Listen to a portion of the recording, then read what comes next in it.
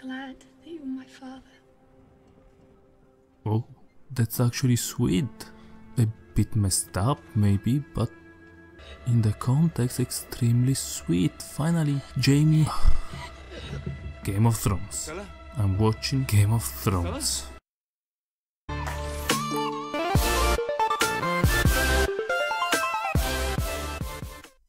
Good news, everyone! Well, what is it? Myrcella is not dead.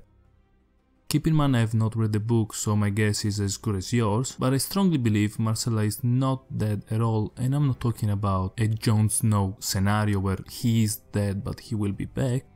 No, I don't think she is dead at all. So let's go through my reasoning very quickly. This is something of a follow-up to my Maggy the Frog prophecy video. To know what I'm talking about, click on the links that you see on screen. So why do I think Myrcella is not dead? Well, first of all, she was poisoned, yes, but the heir to the Principality of Dorne is on the ship, and I doubt he goes anywhere without a doctor who will definitely be familiar with this particular poison. She might be comatose for a while, but Bram made it out okay, and he had symptoms and exposure to the poison much longer than Myrcella. Now he has a stronger physique, yes, and that is why he did not pass out like that, but I'm pretty sure Myrcella can handle a little bit of poison and a little bit of a illness. Also, this bitch made it despite bleeding. By the way, I have a pretty good idea who's gonna die next. Here's a hint. That's her. I believe in second chances. I don't believe in third chances. It's fair to assume at least Myrcella is not beyond the cure. But the most important evidence that she is not dead is that she still hasn't got her golden crown.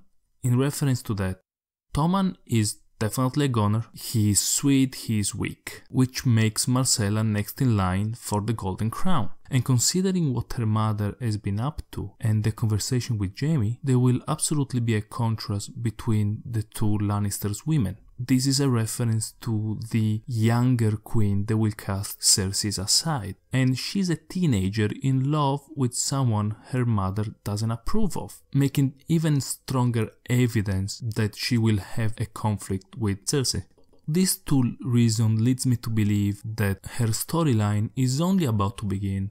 My prediction is that she will become a major character, at least for next season, because as we also know, she is gonna die eventually, and definitely before Cersei, as the prophecy foretold. So that's it for Myrcella's prediction, a bit of a shorter video, but my Jon Snow prediction video is gonna be up pretty soon.